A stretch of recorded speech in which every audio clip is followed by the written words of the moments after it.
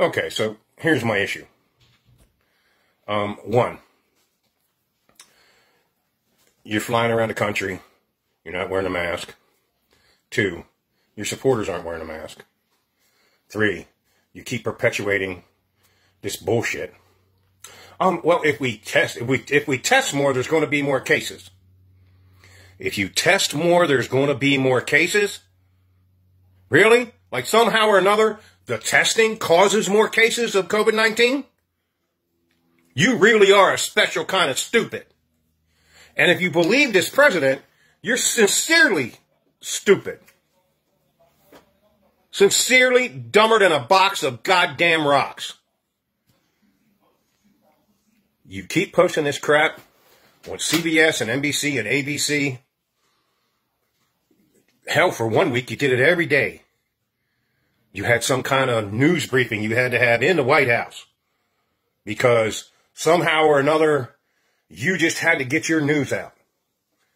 Propagating your bullshit about how such a great job you're doing. Today, you interrupted television because that's all we got right now.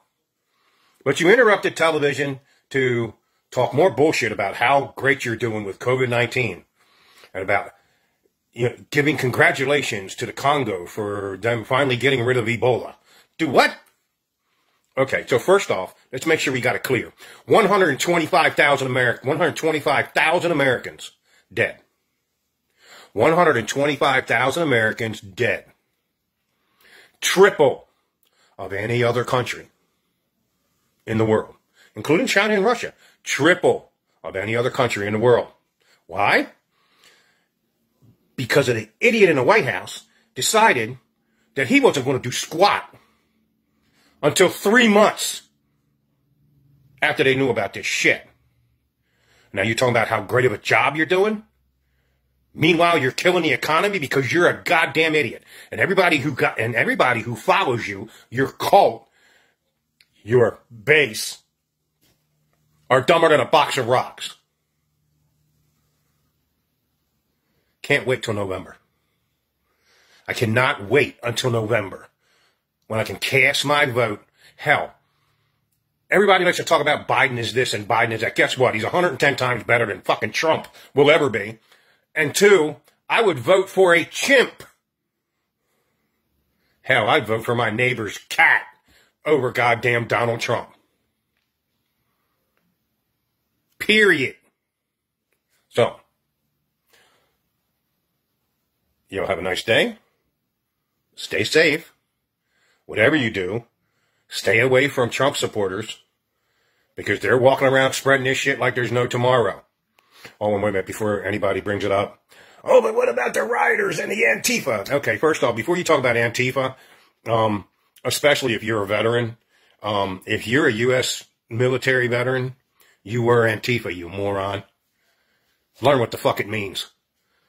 But in between time, the funny thing is the people that were out there protesting and rioting, it's amazing. It's absolutely amazing how many of them were wearing masks. They were wearing masks and wearing gloves. Absolutely amazing. As opposed to the morons going to a Trump rally and all smushing up against each other because they have to see their God. No masks, no gloves, no testing, no, the little thermometer on the forehead shit. None of that. And on top of it, had to sign a waiver saying that they wouldn't sue Trump if they caught the virus. But how could you catch the virus? The virus is a hoax.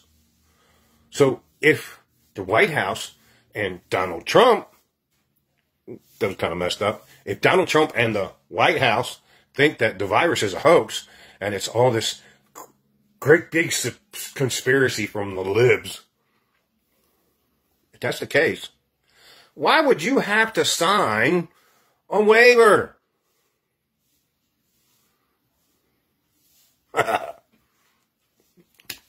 Stay safe. And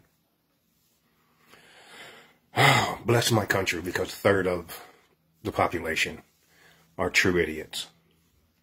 And we all know who they are. Because they all wear red MAGA hats. Peace.